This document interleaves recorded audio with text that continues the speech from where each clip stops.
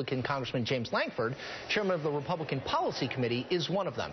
Congressman, first of all, thank you for joining me on a busy day. Let's talk about, let's start with what do you expect to hear from the president in this meeting later today, and what do you want to hear from the president later today, and are those two different things? Well, we'll find out if there are two different things on it. My expectation is he's going to lay out his position.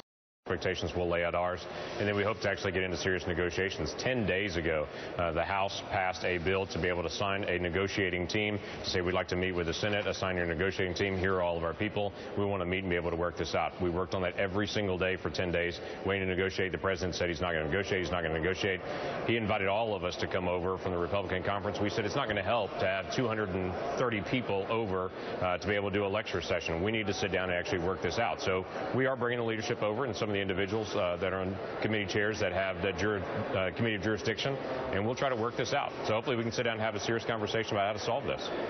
Now, Congressman, there has been some talk, and I know you're going to meet, the full Republican conference will be meeting shortly, but there is some talk within the conference that we're hearing of passing a short-term debt ceiling extension, but not passing a continuing resolution to keep the government open. Is that something that you would be supportive of?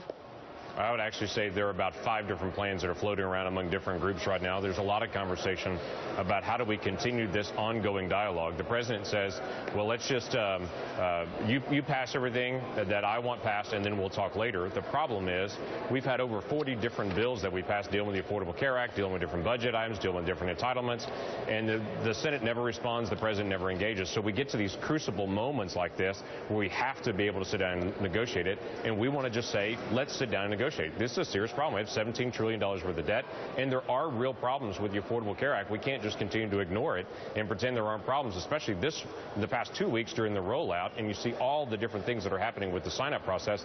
That's indicative of what's happening in multiple areas of the Affordable Care Act. There are issues. We can't just ignore it. Congressman, you wrote an op-ed in USA Today arguing some of these points about the health insurance exchanges and the possible delay of the individual mandate. It seems as though, however, the leadership as well as Paul Wisconsin are talking less about defunding and delaying Obamacare and more about debt ceiling and finding a deal there. Do you believe that any deal on either the debt ceiling or reopening the government must have provisions tied to some of the recommendations you have made about the Affordable Care Act? Actually, the things that I put in the USA Today editorial today were things that we put out in our last agreement. Just two quick things. One, to say, let's just be completely fair. Members of Congress and the White House should be in Obamacare the same as everyone else, and businesses have had a 1-year delay on the penalties. Individuals should have a 1-year delay on penalties. That was all they were asking for. It's not defund, it's not delay, all that stuff. We moved and said, okay, we'll move to a very simple thing. Just don't have penalties come down on individuals, and the White House has already waived the penalties on business for a year. There are two things that are moving around here. The debt ceiling has always been about how do we stop having debt ceiling votes? What do we do to get our country back on a fiscally stable footing? So that's where the debt ceiling is. The CR for us has been a lot of conversation about the Affordable Care Act. Now those two are slamming together. So you're hearing two different conversations that are happening simultaneous now. Let me follow up quickly with you on the Affordable Care Act. Do you believe that the provisions you outlined in the USA Today op-ed, that those are plausible negotiating points that President Obama, who has to date been very, very clear on that he does not, and Senate Democrats, they do not want changes to the Affordable Care Act. You believe those are plausible negotiating points that can be worked out and that would equal a compromise that would satisfy a majority of the Republican conference? I absolutely believe that would satisfy a majority of the Republican conference, so much so we've already voted for that. Here's the issue.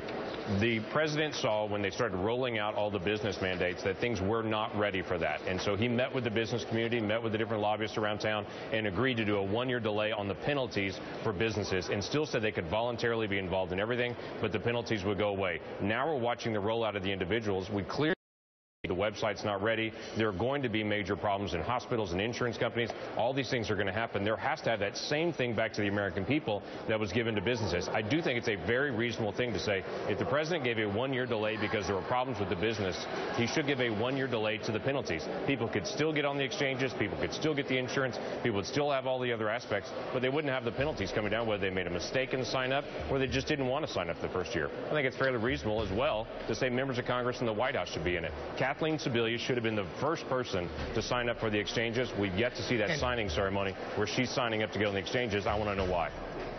Congressman James Lankford of Oklahoma, who will be at the White House later today meeting with the president. Thank you for your time.